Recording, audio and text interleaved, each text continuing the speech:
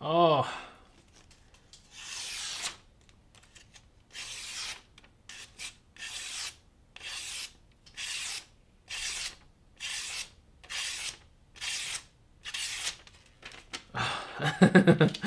Oh, that doesn't get old. Alright, so today I'm going to sharpen a sujihiki. This is a saji that's it's a demo saji that I've been using in my home now for, I would say, on and off for a good 6 months or so. A lot of folks have been asking about how to sharpen a sujihiki, and for those who aren't familiar with the term, it's essentially a Japanese slicer. So if you have a any sort of Western knife that is a slicer profile, that's essentially what this knife is. And then in terms of equipment, obviously this is just my setup here. You guys use whatever you guys have at your disposal. Don't worry about picking up expensive equipment.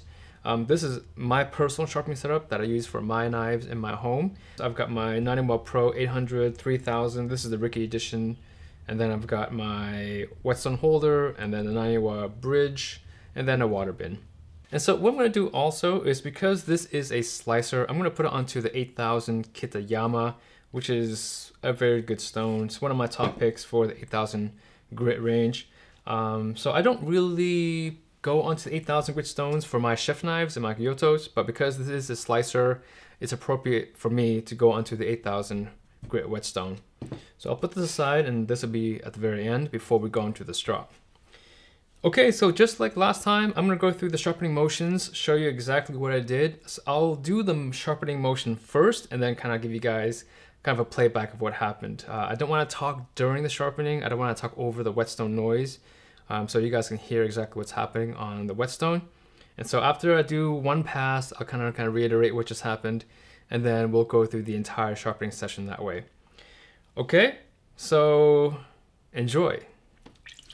Oh, in case you guys are wondering why the wall is completely empty other than a few of my,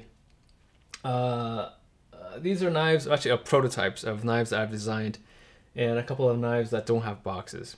But basically, if you guys haven't heard, I am moving to a dedicated filming studio and production studio for Perfection. And all of the knives, with the exception of a few, are going to be on auction. I'm auctioning pretty much all of my knives off for $1 starting price with no reserve. So if you guys are curious about that, watch last week's video, or I'll post a link in the video description to where you can find the knives for auction. These are the rust erasers that I use to clean all my whetstones with. This one here is about 3 years old, and I simply got the stone wet, got the rust eraser wet, and cleaned the surface of the whetstone from last week's sharpening session. Now I will get started on the sharpening.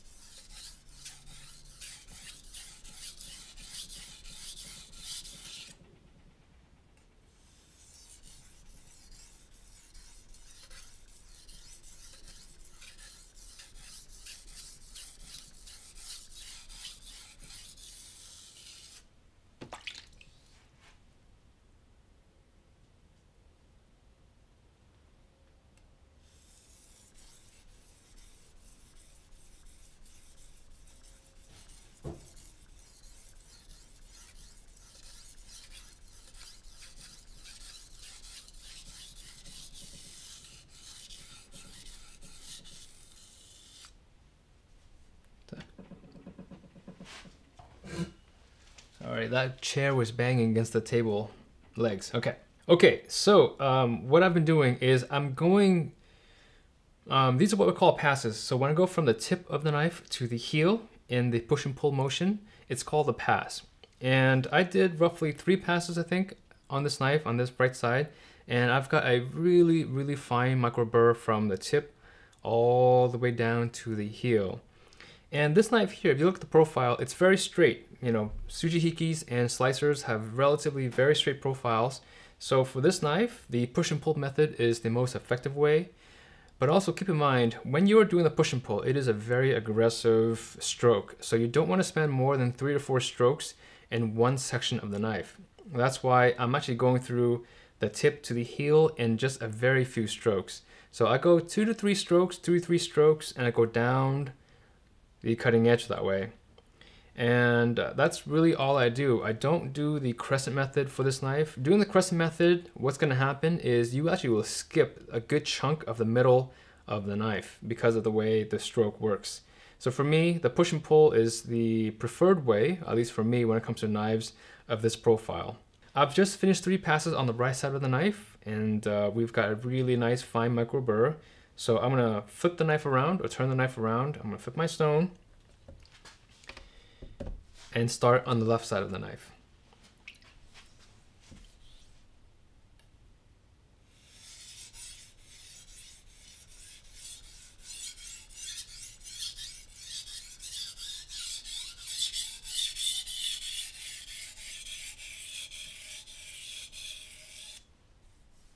Okay, so that was pass number 1. And you guys notice when I got through the halfway center of the knife, I turned my knife with every stroke. So by the time I reach the 3/4 of the knife, 3/4 down, the knife is basically completely horizontal to the whetstone.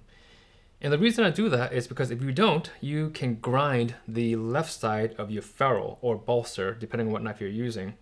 You don't want that. It messes up the knife. It messes up the aesthetics. And so, and the key thing is, don't do an abrupt. Now I have seen people go from here, and I'll show you what I mean real quickly.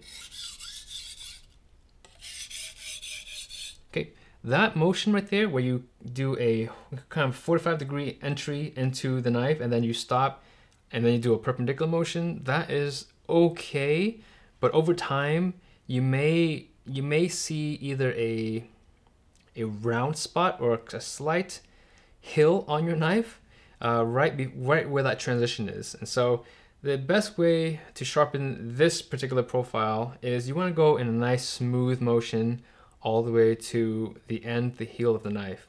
So again, that's just my suggestion. It sounds more complicated than it really is. So just watch me. It's a very smooth transition, and you know, with a little bit of practice. And the key thing is not applying a lot of pressure on the knife as you are transitioning, or really just during any sort of sharpening process. That's pass number 1. Let's go pass number 2. By 3 passes, I believe we can move on to the next stone, or move to the next step.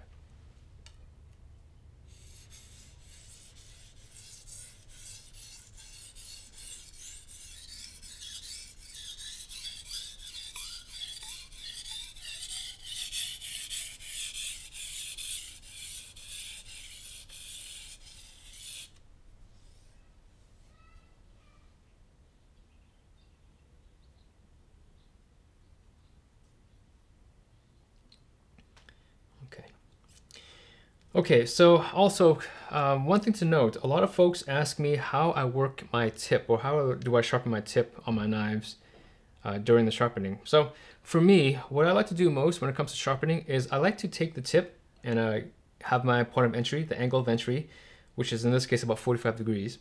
And I typically will go along the outer edges of the whetstone.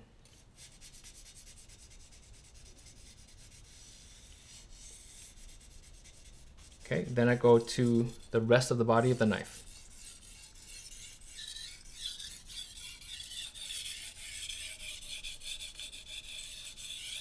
Now the reason I use the edges of the stone is because I don't want the stone to develop a flat spot or a groove right in the center.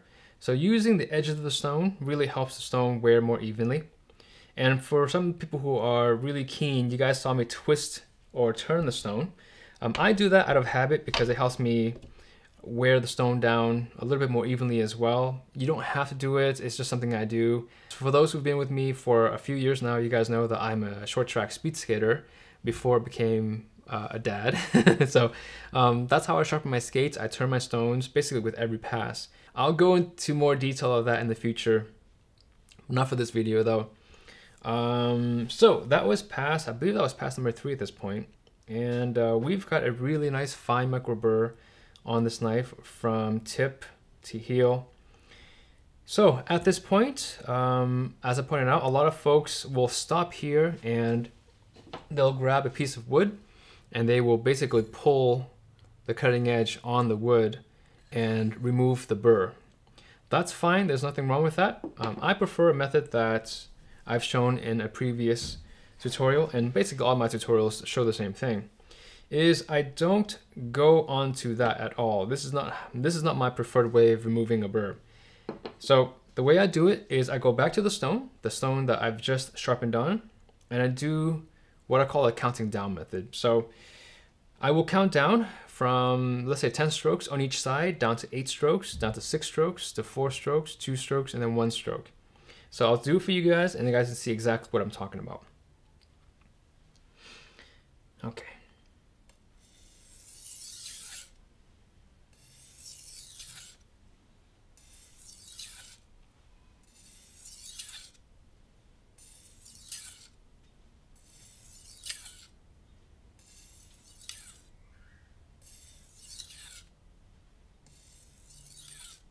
Okay, so that was 10 strokes, give or take a stroke.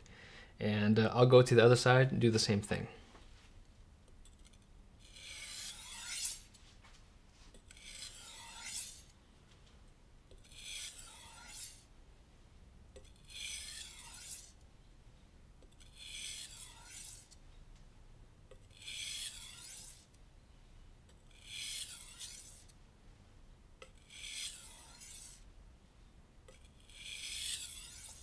Okay, so again, that was 10 strokes, give or take. I don't count really well. From here, then I go down to 8 strokes. And the reason you're doing it this way, or the reason I'm doing it this way, is because your burr, you have your knife's cutting edge, and when you sharpen, you have a burr that develops either on the left side or the right side. And if you were to remove that burr on the piece of wood, you would, for the most part, would remove most of it, or you would shorten it. But there still would be a burr that's sticking to one side or the other. By doing it this way on the whetstone, you actually are taking that burr, and instead of just pulling off an edge and leaving a burr sticking to one side or the other, you're standing that burr completely straight on the apex.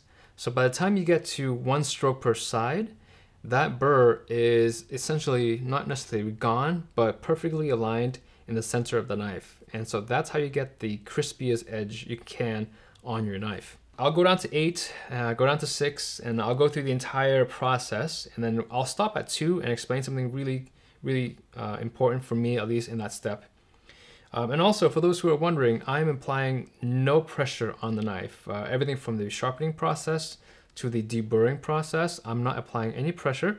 And the reason why you don't want to apply any pressure is because when you apply pressure at the wrong spot, especially for those who are new to sharpening, and you apply pressure, and let's say your finger, the counterbalance fingers, are not in the center of the knife or aligned with the whetstone, and your fingers are up here, and you apply any sort of pressure, maybe a half a pound, you actually will push that knife onto the edge of the whetstone, and you will kill your edge. Okay, so that's why I always say, don't apply any pressure. Let the pressure or let the weight of the knife and your hands do the work for you, and just trust that the stone will do its thing. So that's my answer to those who are wondering how much pressure, how many pounds of pressure you should be putting onto your whetstone. There are plenty of other tutorials that I have seen that people say you put between 4 pounds and 6 pounds of pressure on your whetstone.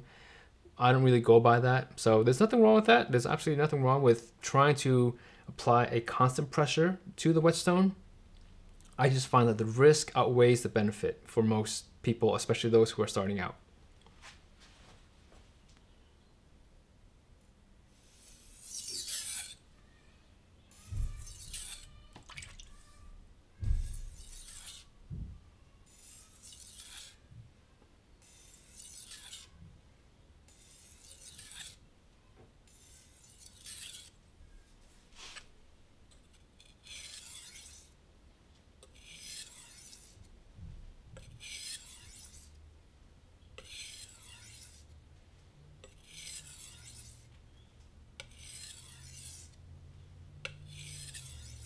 Okay, that was 8 on each side.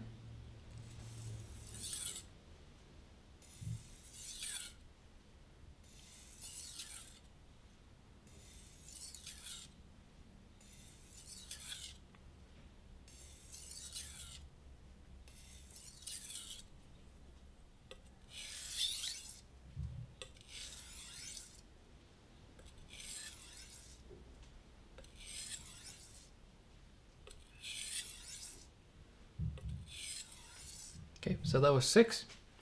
And it also, in case you're wondering, it doesn't really matter if you go from heel to tip or from tip to heel. Whatever you're most comfortable with, that is going to be fine. So don't get caught up in the most minute details. It doesn't really affect the edge that much.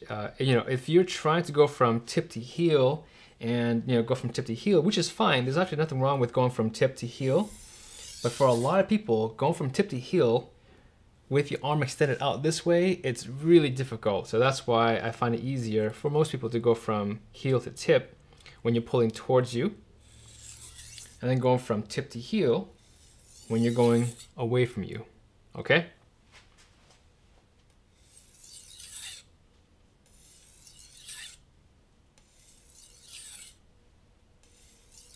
Okay, that was 4.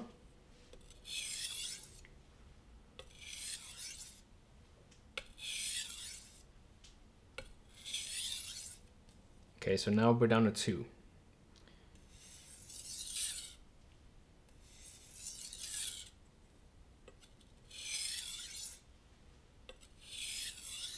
Okay, so I'm gonna stop right here.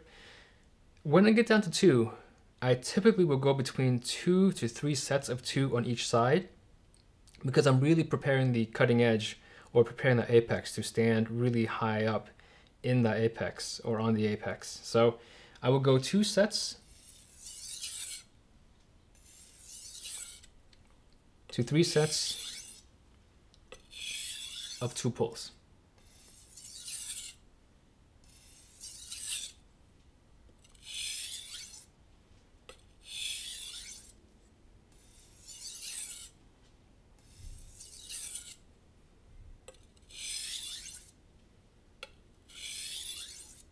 Okay, so now we're down to 1 stroke per side.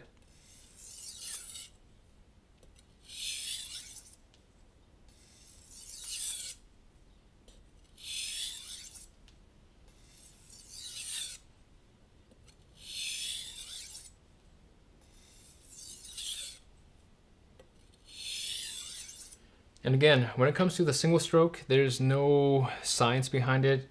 You can stop at 6, you can stop at 2, you can stop at 1, whatever you want to do.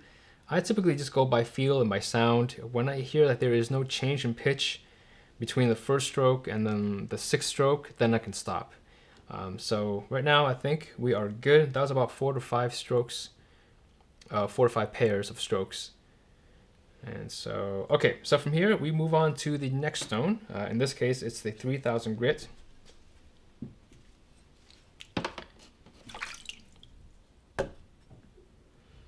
Okay, and the stone is nice and clean. Okay, we're good. Okay, so I will clean my knife off really quickly here. Pull off the debris from the last whetstone.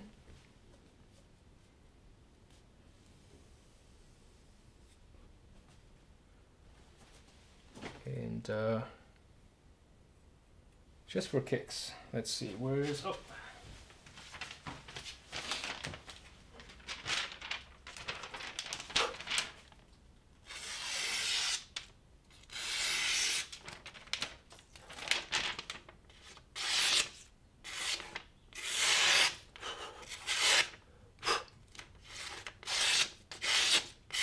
Okay, so it's nice and clean. The edge is definitely nice and clean. And we're gonna clean it up some more. Okay, so this is a very crucial step in my opinion. In most tutorials that I've seen, pretty much 100% of the tutorials I've seen, people go back to the push and pull method when you're moving up to the whetstones. So when you move up to the 3000, 8000, almost pretty much every single tutorial I've seen will say, or they will show you going back to the entire polishing session all over again, developing a burr, and then going through the entire process that way. I don't do it that way. There's nothing wrong with that. If that's how people want to do it, it's fine. I basically go to the 1 stroke method all the way through the end of the last whetstone. So from here, I go 1 stroke at a time, 1 side at a time, until I get to my last stone. And here's how I do it. 1 stroke, 1 stroke. And generally I'll do this about a dozen times or so.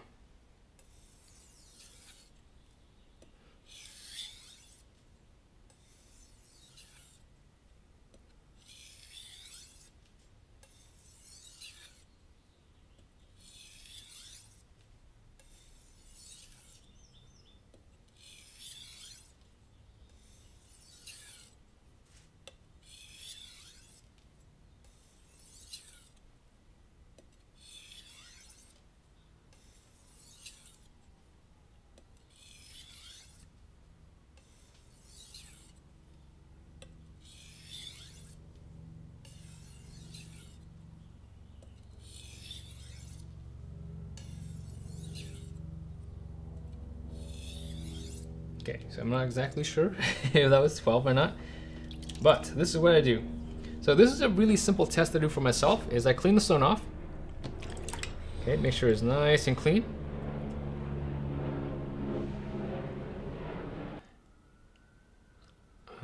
Those are cops. Those are cop cars.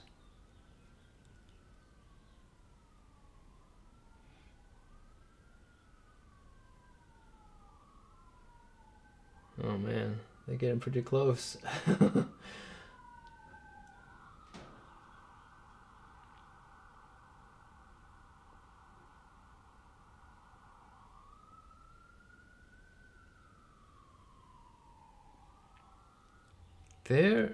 Okay, either that had to have been like 10 cop cars going by, because that was a good 2 to 3 minutes of just the same siren sounds.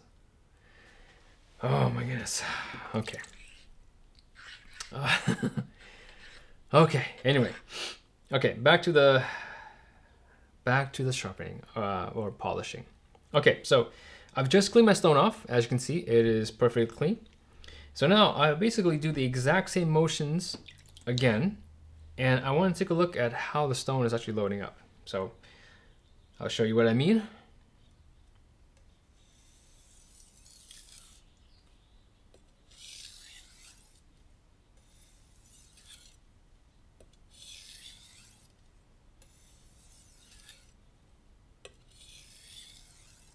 Okay, so you can see right here that the stone is not really loading up at all. The knife is really leaving a couple of traces here and there.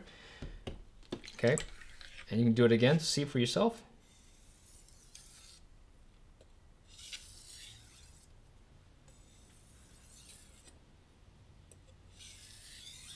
Okay, so you can see there's no marking on the stone at all. So this tells me that the apex, at this point, the burrs are standing completely straight up on the apex. So now I can move on to my next stone.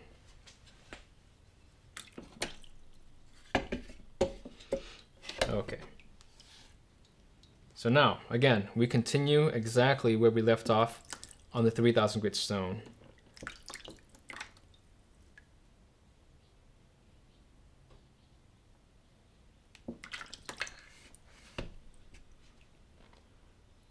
Single stroke pulls.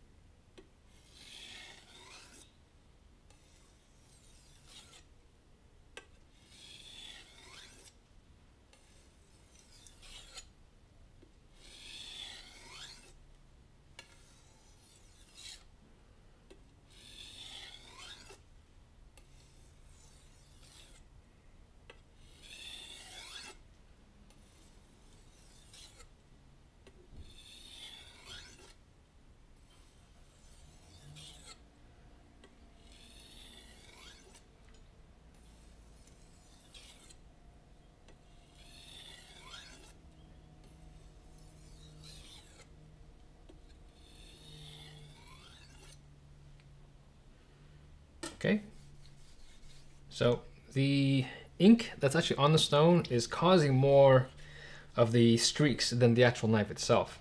So at this point, I am essentially done with the whetstones. So let me show you the edge of the knife.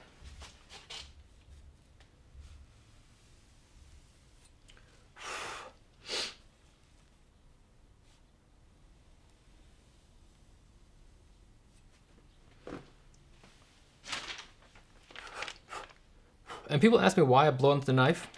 It's for good luck. No, it's not. It's just to get the moisture, that fog, that little hazy layer of fog away. And that helps your knife cut a little bit better, especially when you're just doing a really quick cut test. Oh, that sounds nice. Listen to this. Oh, that sounds better than a Ferrari going down the road.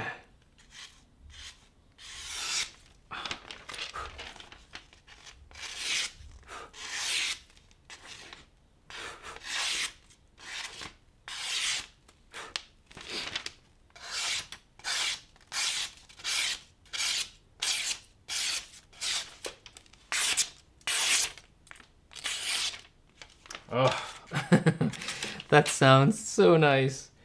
Okay, so for 99% of the people out there, that edge is like, it's perfect. It's done. You can do anything you want with that edge at this point. I'm gonna go one step further. This is just for myself. Again, this is something you don't have to do, but oh, this has got water on it. And also, I'm doing this for my sake because I'm still perfecting the Sharpen compounds that I'm developing. So I'm always testing new batches that come in. And this is a new batch I've got. So we're going to strop for just a dozen strokes on each side.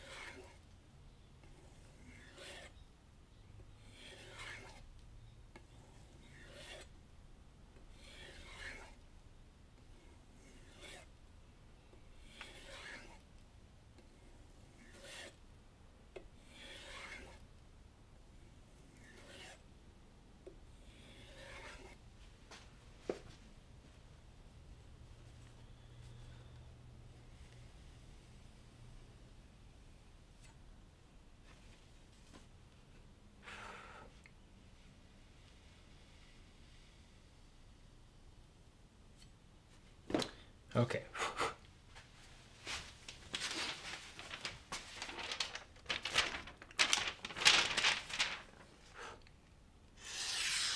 Oh.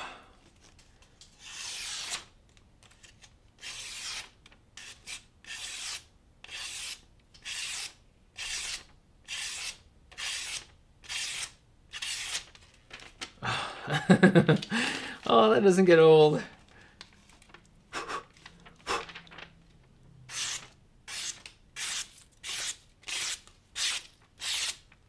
Oh, that is a perfect edge. So nice.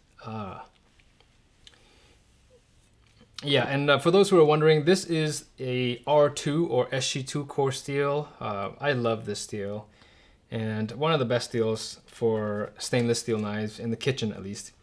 Let's do a really quick edge cut test on the PT50A. We'll put it right here. And for those who are curious, this knife out of the box, when I got it, it had an edge sharpness, I want to say, if I remember correctly, in the 170s. I don't recall if it's like a low 170s or high 170s, but it was somewhere in the 170s.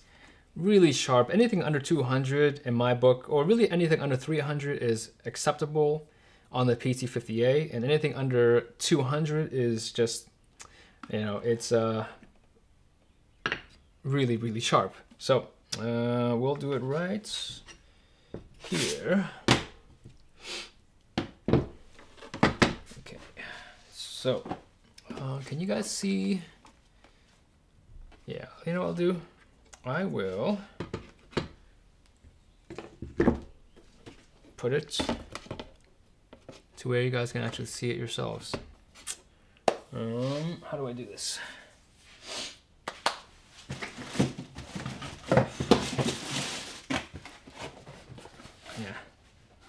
Yeah, never mind. I'll just do it here, and hopefully I won't mess up and drop it into the water. Okay, let's try this again. Now I'll try to leave everything here and do this as fast as I can, because it takes 30 seconds or so to load this wire here. I won't get people accusing me of switching out knives. Okay, so here we are, set to 0, and the way this works is it measures in grams how much weight it takes to cut this filament. So if I press here and I release, my finger just released at 250 grams. So that's how it works. We set this to 0, now we do our cut.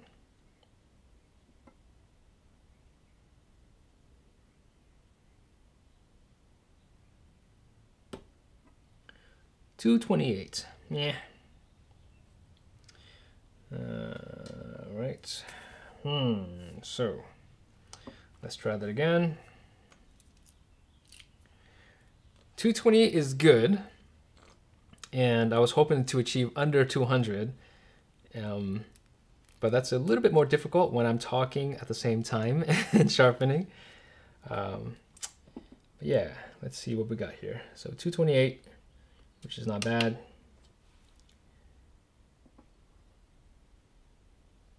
Did I clean the edge yet? Okay, let's clean the edge really quickly here.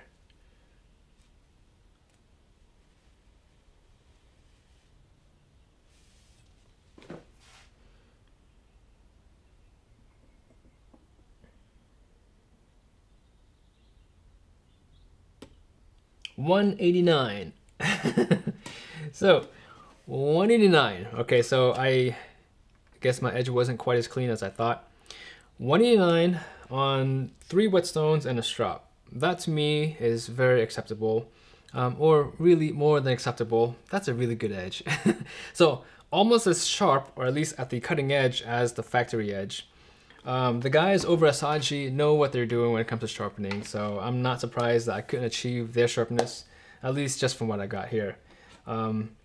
I will post a video of my visit to Saji. I had a chance to meet Saji-san, and his workshop is just a really cool spot in Ichizen. And I don't know if you guys have been asking for that, and I'll post it at some point. But the sharpening process on a sujihiki is very similar to a gyoto, but you just have to be aware that because of the straighter profile, you're less likely to want to do any sort of rounding motion on the whetstone. Any sort of a curved motion on the whetstone will risk you leaving a flat spot on this knife. And then another key point to remember, when you're going from whetstone to whetstone, don't restart the entire sharpening process of looking for the burr, sharpening the right side, feeling for the burr, going to the left side, feeling for the burr, and then deburring. I go from whetstone to whetstone progressively and using one stroke at a time. And so that to me has given me the cleanest edge I've gotten on my knives. So that's something I've just developed over the years of sharpening. I used to do it the old way, where I start the entire polishing process on the new whetstone all over again, go do the push and pull from tip to heel. That works. It still works. There's nothing wrong with that. You still will develop a really nice clean edge. But to me, this saves a lot more time.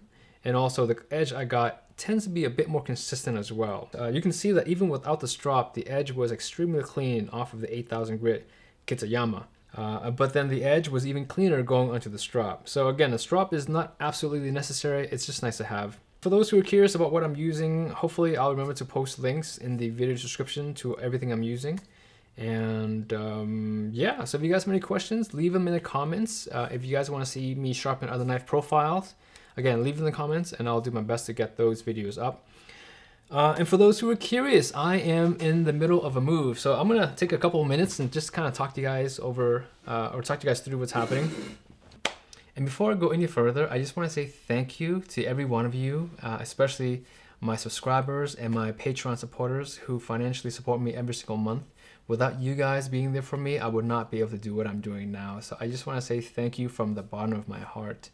As I have mentioned in a couple of the previous videos, I am outgrowing the space here, so I have been looking at professional workspace outside of the home, and I have found a couple, as a matter of fact, that I have put offers in. So I've actually, at this point, last week I put an offer in one location. The owners were kind of iffy about what they want to do, and then this week I put in another offer, and that offer has been accepted. So I'm going to give the first location a few more hours to get back to me about whether or not they want me in their space. And by the end of the day on Friday, if they don't hear from them, I'm going to sign with the second space.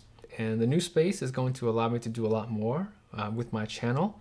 And it's just going to give me more room to breathe. I have a lot of things I want to set up, but everything's in boxes right now. And all my knives that I pulled off the wall, 90% of them will be up for auction, including this one at some point. This one, again, was one of my demo pieces, and I love this knife. But the reason why I'm gonna just let this knife go is because I don't use this profile in my personal kitchen all that much. I love this profile. I love sujihikis and yanagibas, but I don't use them enough to justify keeping them. So therefore, Patreon exclusive only. It's just my way of saying thank you to my Patreon supporters who have financially supported me through these years of me being on YouTube. I don't put any reserve on them. I simply put it at $1 starting price, and I let my Patreon supporters decide how much they want to spend. This system works better than the giveaway system, where I select giveaways based on first come first serve, or leave me a comment, whatever it is. This way, the actual person who is bidding on these knives know exactly what they're getting. They know that they want this knife and they bid on it. So it allows them to actively participate in getting the knife that they want. And so to me, that's just much more, it's much more exciting. And it's just, it's really fun to see what people do with these knives. So it also surprises me what people are willing to pay or not willing to pay for certain knives. So anyways, that's basically what I do with these knives. All of my demos basically will go for sale at some point, and I basically let the market dictate what they want to pay for my knives. But before I send them off, I actually sharpen all of them. So just so you guys know, all of my demo knives are sharpened by me before they go on auction. So they're fairly sharp, and they probably most of the time will be sharper than the factory edges, with the exception of this one. This one, the factory edge was actually sharper than what I got, but it's still a very good edge. Well, I think that's it. Thank you for being here, and I will catch you in the next video.